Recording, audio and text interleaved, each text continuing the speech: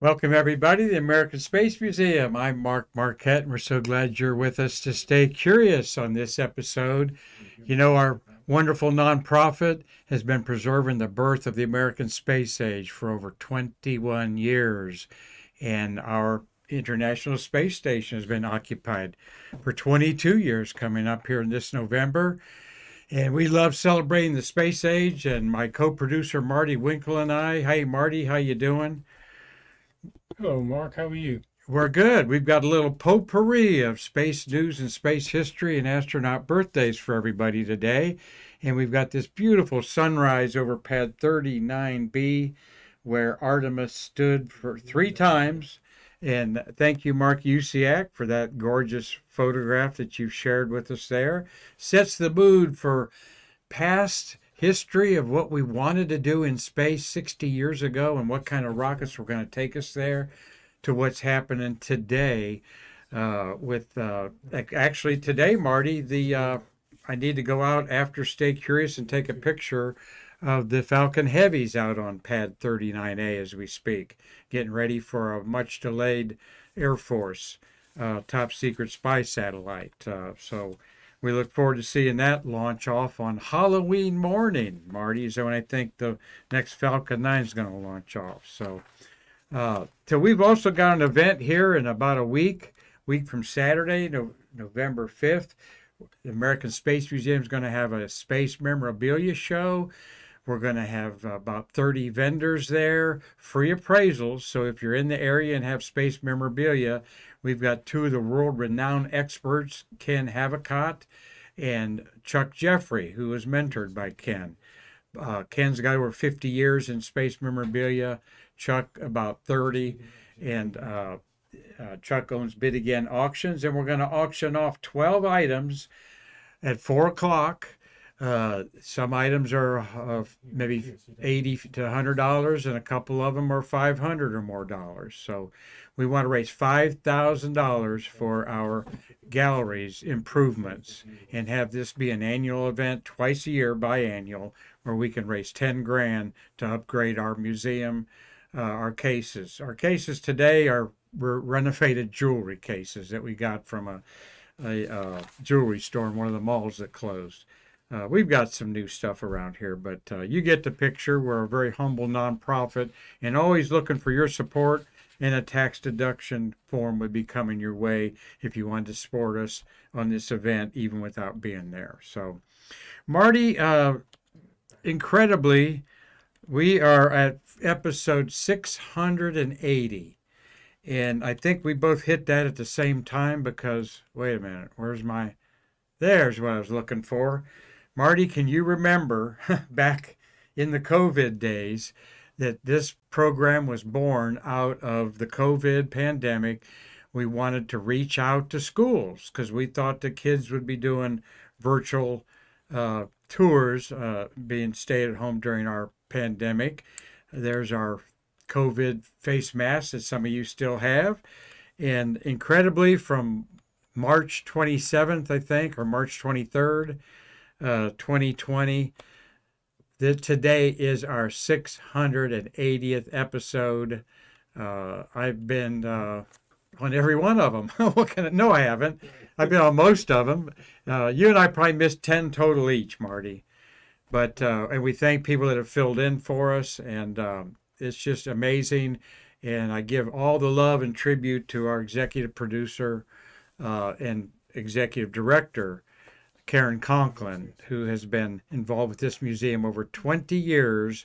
And one of her dreams is to have a very active STEAM program. And we have that going on today in our building with our STEAM educator, Darren Roberts, doing some fun things with a bunch of homeschool kids. That is science that we hope it makes an impression on them to want to pursue it. So thank you all for being with us for all these episodes, 680 episodes achieved over 2.5 years. And so we're close to 700. And, you know, no big deal. We're just going to keep carrying on and carrying on. And we've only been able to do this and sustain your interest because of some awesome friends along the way. We talk a lot about our photographers. One of our friends along the way made this beautiful vest for me. Jean Wright, happy birthday to you, young lady. She was a sew sister on the shuttle program. We have one of her patches in our shuttle workers gallery, and I'm proud to wear this beautiful vest wherever I go, Jean. She's got me a blue one and a black one. I'm wearing the blue-based one today. And that's Sew Sister Creations on Facebook. And Jean Wright will fix you up. And happy birthday to you. Enjoy the next solar orbit. You share it with in good company with 2 astronauts and another special friend of mine. We'll find out here in a minute. But we couldn't have done all these shows. A comment there, Marty, yes. Yeah, Dave Stang is asking, it would be great to broadcast episode 1. Any chance to replay it on your next vacation? All right, Dave Stangy waiting for me to go on my next vacation. All right, he wants to move down here and take over the show, Marty. And I'd love for him to. That's a great suggestion. Actually, I looked at it a few months ago, and I was kind of struck by that I started out with what we're doing today. Consistency of celebrating space history like no other video podcast or entity out there as far as I'm concerned. So good suggestion. We'll try to do that for you there. But as I was winding up there's a lot of people I talk about. Another comment as I'm getting wound up. Okay, thank you. Okay, Dave Stang is asking, will Gene and Ken be back on soon? Don't know about that. That's we'll have to talk to them about that. Our program is attraction, not promotion. So we will see what we can do to effort that. Love to have them back on the show. So what I'm building up here is some of our great friends I talk about, like Dave Stangy. We've got Gary Gerald out there getting off his tractor in South Carolina, rushing to see Stay Curious. So many wonderful friends out there. We talk a lot about our photography friends, Tom and Mark Usiak and Carlton Bailey. And we talk about these people some too, but wanted to just give a shout out to 2 of our space artists in particular. Marty, that's not Hitchcock, is it? In front of the Paul Cali Power to Go. That's a little bit too thin for Alfred. A little bit too what? A little bit too thin. Too thin for Alfred Hitchcock, yeah. Well, that's none other than our good friend Chris Cali. And this is Chris's piece of artwork that we have been promoting for him with a photograph of the Artemis on the pad by Mark Usiak. And we want to promote him because he's a good friend of our museum, and we've done the T-shirts with him. And if you haven't gotten your T-shirt, sorry, we got them on the way here in another week. Had a production snag with all the Artemis T-shirts our printer was doing. But another artist that we love, Doug Forrest, is a absolutely unreal pencil artist, if you will, pencil drawing. This is of Apollo 14 moonwalker Al Shepard, our American space hero, hitting that Spalding golf ball with a 6-iron there, and at a great perspective. So we share some of this art with you all, but we also wanted to share how to order that art from Chris Cali and Doug Forrest and thank them for supporting Stay Curious. Chris has been involved with us heavily this year. Since the beginning of the year, Doug has come on board in the last few months, and we really appreciate you guys getting the word out, and we owe it to you to sell a few pieces of your artwork, and there's, folks, is where you can find these talented space artists. All right, let's see. I've got... everybody's been asking me, Marty, what is that bright star after sunset? I see this bright star in the east, and that is the planet Jupiter. And there is By Jove, a photograph taken by George Fleener, astronomy buddy of mine for about 4 or 5 decades. This is through a nice semi-professional scope, I'll call it, a 10-inch Celestron, 10-inch mirror on that thing. Gives you some great images, and photographers today take all kinds of images and then encapsulate them together, okay, layer them together. So this is probably a series of couple hundred images that are downloaded like a movie film, and there's software for that. But there's your red spot. The dark areas are kind of troughs in the clouds. The bright areas are higher up areas in the cloud bands of this gigantic planet Jupiter that the Webb telescope showed us a couple weeks ago for the first time so fantastically. There's your red spot, the hydrogen and nitrogen and helium bands that are cold, 300, almost 300 below zero. And Jupiter's got a ropey ring around it. All right. And then you see some of the small moons there in this very special image from the Webb telescope. So get out and see Jupiter.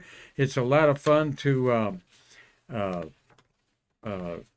look at it through a telescope. Even if you have $100 big box telescope, okay, you will see the moons. You'll see the tiny disk, and then you'll see the little tiny stars around it in a line. If you see 3 or 2, those other ones are either hidden behind Jupiter or in front of it. Yes, Marty, we have a comment. Yeah, I was going to ask you about that. It always seems like the pictures you show, we see the moons lined up. Right. Well, that's because we want to show all 4 moons. This is a different picture. I don't have a picture of the moons here. We want to show the 4 Galilean moons like they saw it, but if you don't see one, it's behind or in front of it. And there's an application on your smartphone that you can download to show you what the names they are and how they're moving back and forth. Because literally, Marty, in an hour, you can watch these moons change positions. And if one is behind the planet, you can look on your app and see, is it going to come out from behind it invisible in a half hour or 2 or 3 hours? Usually it's not more than a couple hours, and a hidden one will reveal itself. So good question, Marty. But get out and look at Jupiter. By Jove, it is so bright. And to its right, the brightest star you would see looking to the right about 20 degrees, which is, it's about 40 degrees, 2 hand spans like that up there in the sky, is Saturn. And with a good telescope, you'll see the rings of Saturn. And we talked all about that on Stay Star Curious on Monday. Well, we love talking about space history. And one item of space history that I bet has gone escape, Marty, that you on Stay Curious is learning for today is on October 27th, 1961, the largest known rocket to date, the Saturn I first stage booster, was successfully flown over the Atlantic Missile Range. 61 years ago, this cluster of 8 engines and almost 1.3 million pounds of thrust at launch was the most powerful rocket at the time, 61 years ago. Now, 1.3 million pounds of thrust, I think 1.2 million is what the SpaceX Falcon 9 does, Marty. Somewhere around there, 1.2 million pounds of thrust. So the Falcon Heavy will have over 6 million pounds of thrust. But this Saturn 1A launched today. There are off the NASA website, get you an idea of perspective with the leaders of the company that built it. With, I'm pretty sure, is Rockwell, right, Marty? I'm not sure. But this SA-1, look at this gorgeous liftoff photograph of this at 3:06 Greenwich, or 15 Greenwich Mean Time. This was in the early evening of October 27, 61, from Launch Complex 34. Okay, the famous Launch Complex 34, where the Apollo 1 astronauts lost their lives, and Apollo 7 was launched. The dummy upper stages were filled with water. It reached an altitude of 85 miles, about 215 miles downrange. And in a post-launch statement, Administrator James Webb in 1961, just made administrator, said, quote, "The flight today was a splendid demonstration of the strength of our national space program and an important milestone in the buildup of our national capacity to launch heavy payloads necessary to carry out the program projected by President Kennedy on May 25th, unquote, from great administrator Mr. James Webb. And that speech by President Kennedy on May 25th, of course, was the famous "We are going to go to the moon" speech. May 25th was actually, I think, anyway, what his speech is going to the moon is what Webb was referring to. And of course, Administrator Webb is the namesake of the Webb telescope. So beautiful picture. This was built at the Marshall Space Flight Fabrication and Assembly Building there. That's what's going on there at Marshall. And 61 years ago, this was the biggest deal and the biggest thing going. Yes, Marty. Yeah, Robert Law says Chrysler was the main contractor on Saturn 1. All right. Thank you, Robert Law. That sounds familiar there. And appreciate that. Also on this date, when we launched this rocket, guess who did a nuclear test? That's right, Russia.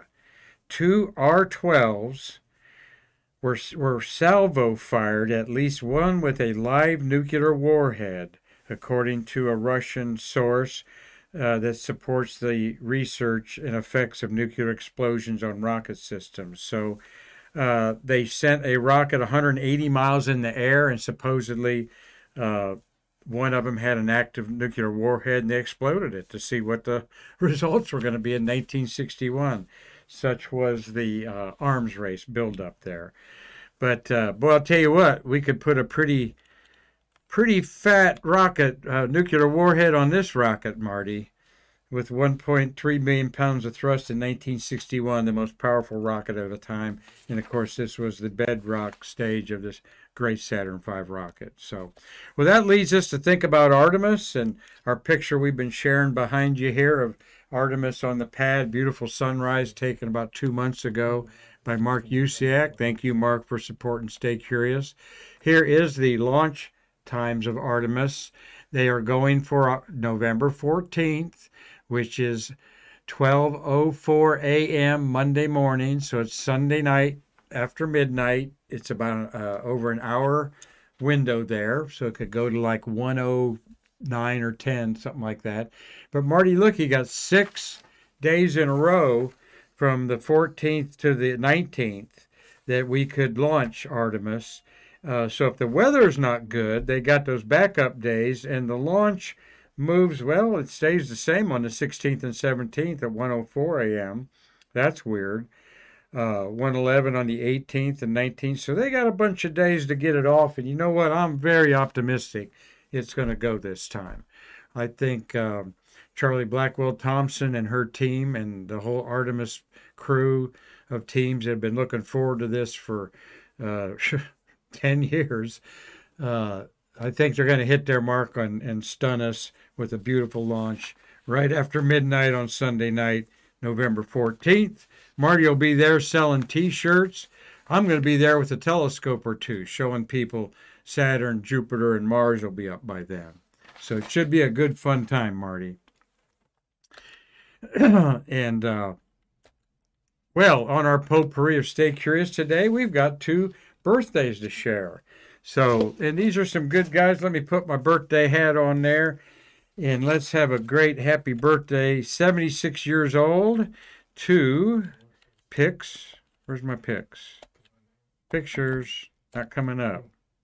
Oh, there. I got fooled. Yeah. Let me hit. Okay. Happy birthday. 2. Forward.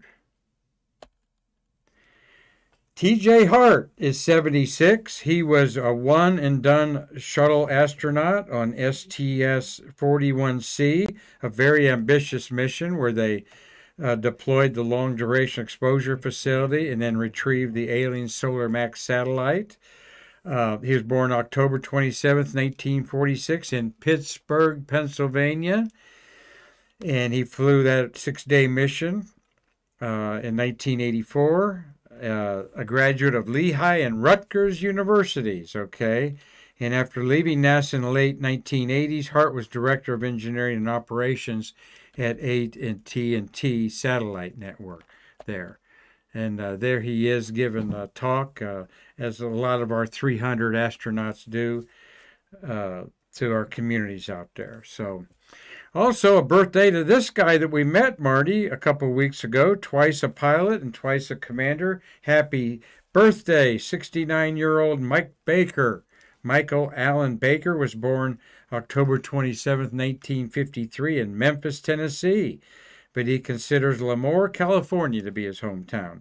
And that's the case with a lot of astronauts born in one place, and then maybe they lived there for a year or so, and then the family moved away.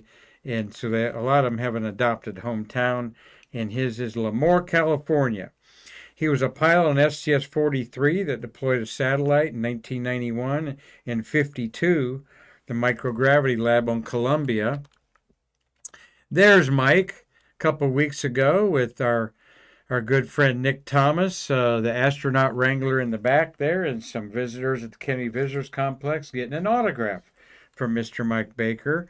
Marty, we enjoyed his talk. There's Nick Thomas back there. Do you remember anything about what Baker was talking about? He was a commander of 2 spaceships, STS-68 Endeavour, a space radar lab, and then he docked with the Mir space station in 1997 on Atlantis on the STS-81 and hit 40 days in space.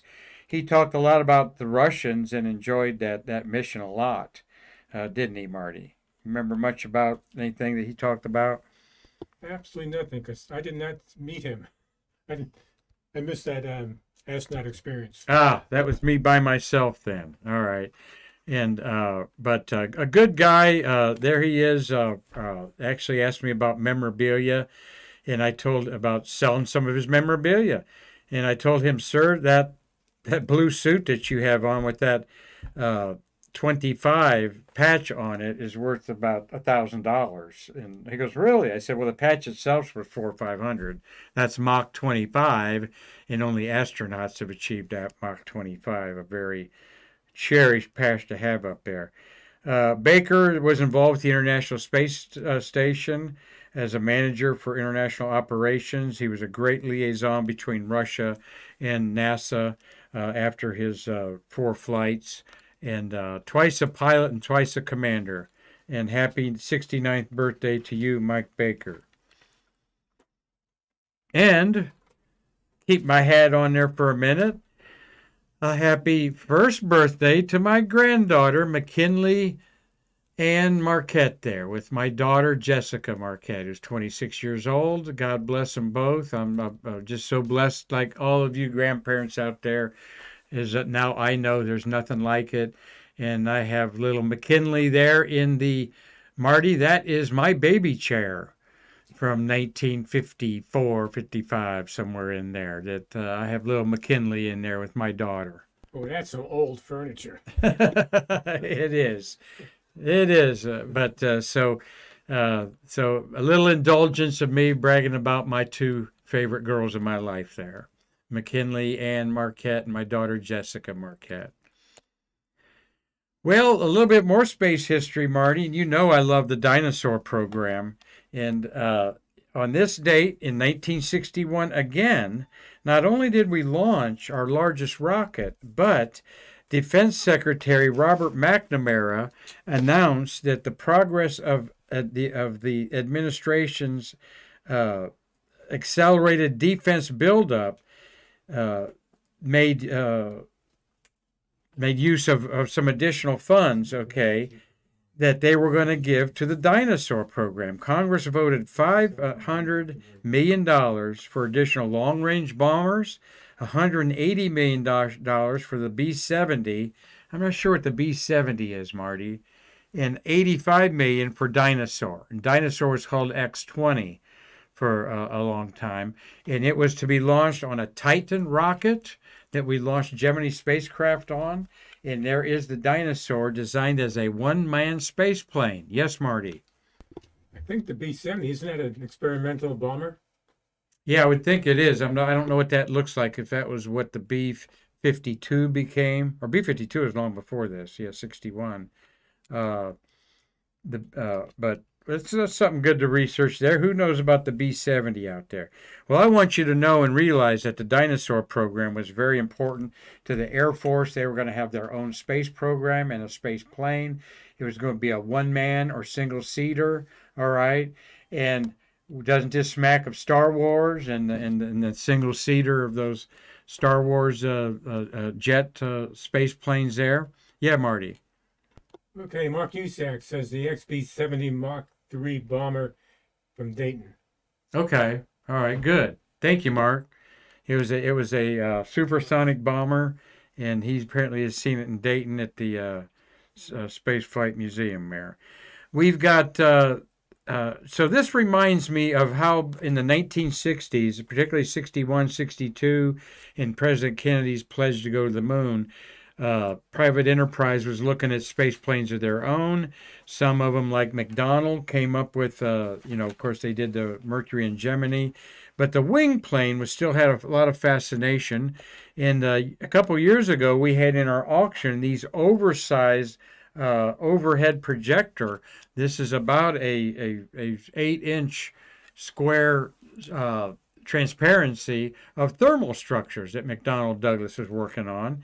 And when we talk about STEAM education, science, technology, engineering, arts, and math, this is some of the art that is why A should be in STEAM education. Of course, the A can be astronomy. How about aerospace? Agriculture, astronautics, all kinds of things now with A that fit that in the STEAM program. STEAM or STEM, we want to get the kids educated to the possibilities. And we do that by telling them about the history of some of the ideas. Another piece of artwork. And on this, 2 space planes. One was going to go to the edge of space with a crew of, I don't know, 4 people, maybe, at least 2 taking up an orbiter space plane that would have maybe up to 5 to 10 people on board it. And one of those concepts in the 1960s from McDonnell Douglas, again on one of these overhead projector slides, is the ALSS. That doesn't sound for Apollo Lunar anything. I forget exactly what that stood for. Apologize for that. But it shows you a bunch of astronauts in the capsule and one in the back. All right, in the crew quarters, if you were, in the back. And here we have a blueprint from the 1960s that we found of this. And this was sold in an auction, and I made some copies of these because I thought they were so cool. But there you have the astronauts seated here, and then back here was an area where they could get work and have sort of like a lower bay unit like the Apollo command module had, but much bigger, more like a shuttle mid-deck on these things. So love looking at and juxtaposing our space history, Marty, like this with what's going on today, because if you go out and look 9 miles away from the Indian River here in Titusville, you're going to see on pad 39A, you're going to see instead of a SpaceX Crew Dragon there's the Falcon Heavy is there. And over there, and correct me if I'm wrong, the Falcon Heavy could be on pad 40, and I haven't researched that today. But going up there in the crane sticking out of my head is the gantry for the SpaceX Starship. And just what does this Starship look like, Marty? This is what it looks like going up at Boca Chica in Texas by the Boca Chica girl. Thank you. I'm sharing this picture of yours. Here is the SpaceX. The bottom part is called the BFF for Big Friggin' Rocket. No joke. That's what they're calling it. It's the BFF. And on top of that is the Starship that is going to land on the moon. Once again, Marty, I saw a presentation by a NASA representative that shows the Gateway Lunar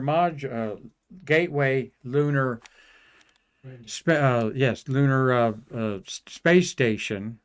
With on the other side of it is a Apollo LEM on steroids looking vehicle, not this bullet looking Starship. That's what they're going to land on the moon with, folks. That has the contract, all right. Though it hasn't orbited the Earth yet, they hope to do that early next year, I believe, from Texas. And then they're building this gantry. It's going to look like this at Kennedy Space Center, all right. And this is an artist's rendering of that, all slicked out. But this is what's going up right there on the right above my head. Someday we'll be gazing at this being fueled out there, Marty, and I can't wait because that's going to create a lot of noise and a lot of attention when that happens here on our Space Coast. So all this reminds me of the good old days of the space age out there. This is like a 1970s picture of the rocket garden at Kennedy Visitors Complex, which has become a home away from home for any space geek out here. They went up to $150 now for an annual pass. But we were out there the other day, Marty, to see the world premiere of a movie called The Rocketeers.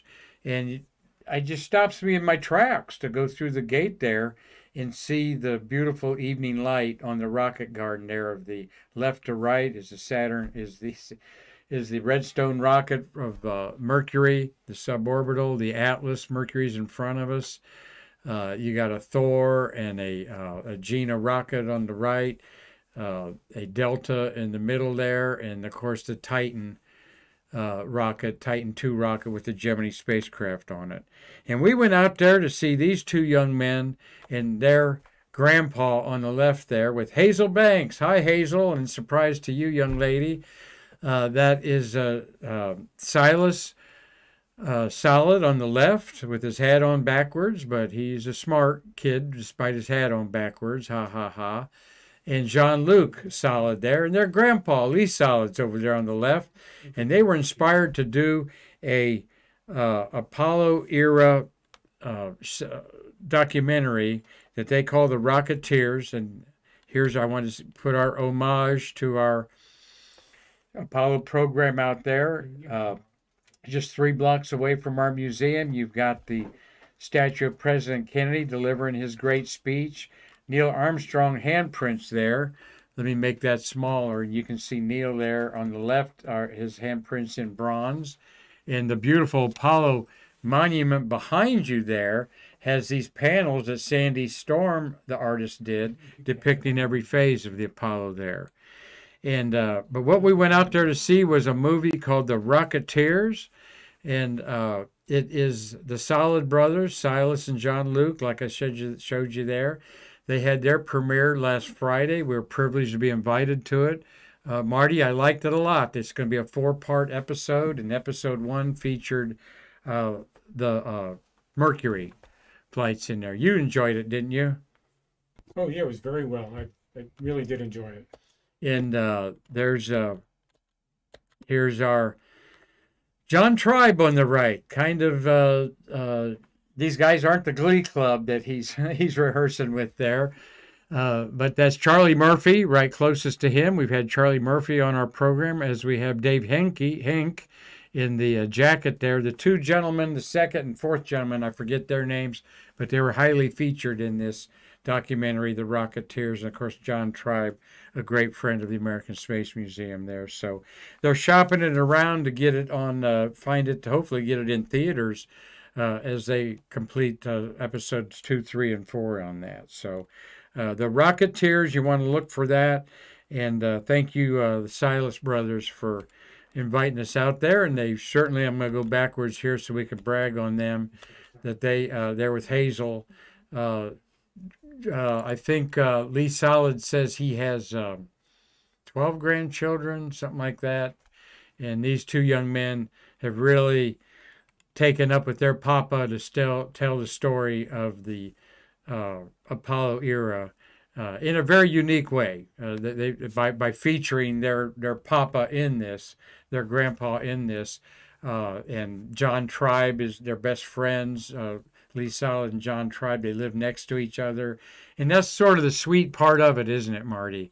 Was that they're telling it through the eyes of 2 grandkids, that they had pictures of Christmas and holiday outings and outings like that in it, that I think really bring a human element to our great Apollo era. Yes, Marty. Yeah, they didn't really know who their grandfather was as far as space related.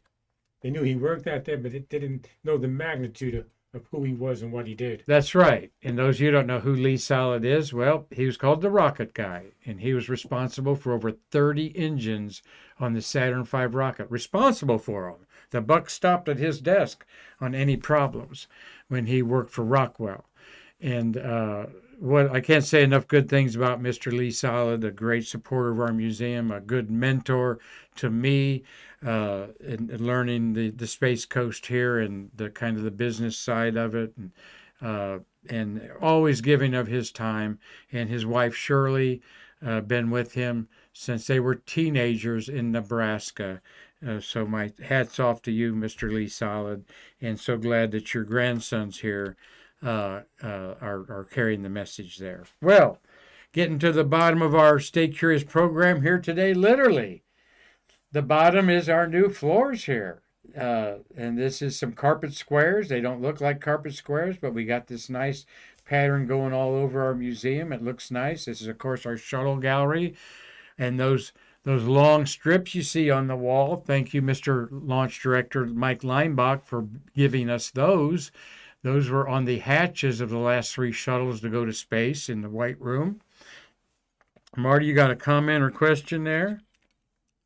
Yeah, William Whiting wants to know, where can we see the Rocketeers? You can't yet, and we'll let you know when you can, okay? This was a world premiere. They're shopping it around to a distributor. To see if it can be in either well, all these distributors are out there, from Peacock to Netflix to, I'm sure they'd love to get it on Netflix or something like that, or in your local theater. But thank you for that good question there, William Whiting. So they can't see it yet. Can't see it yet. And we thank watching today Melissa Pope and her friends at the Space Coast Office of Tourism, hopefully crowded around, staying a little curious today. Your computer. Keith Sewell. Keith, I was just thinking of you today driving in, that I hadn't seen you at our Astronomy Club meetings, but hope to see you around a telescope soon here, Keith Sewell. Carlton Bailey, thank you, Carlton. Madeline Vanderlaan, Pam Shivik. Pam is she loves astronomy like me, and is also a Buckeye with her husband. From Lorain, Ohio is where Pam Shivik is from. Robert Law, thank you for watching in Dundee, Scotland. Christopher Mix in Wisconsin. Doug Forrest, glad to give you a shout out today, Doug, of your fine art, okay? And one other great picture to show you today, thinking of our good buddy Carlton Bailey. He shot this. You know, I'm a flag waver. I love our country. I love promoting the greatest space program ever on the face of the earth is here in America. 17 countries are helping us out on that space station, but it wouldn't have got up there without our wonderful shuttle up there. So going out with the flag, and just another happy birthday to my granddaughter, 1-year-old McKinley Marquette there with my daughter Jessica. So God bless you all, and I mean it out there when I say God bless America and what our great space age has done for us over 6 decades of changing our world completely. So Marty, that's our Stay Curious episode 680 today. Hope you've all enjoyed it. We'll be back again, Marty and I, and we hope that you're back again with me, Mark Marquette, on Stay Curious, where we do what? We bridge the space between us. Thank you very much.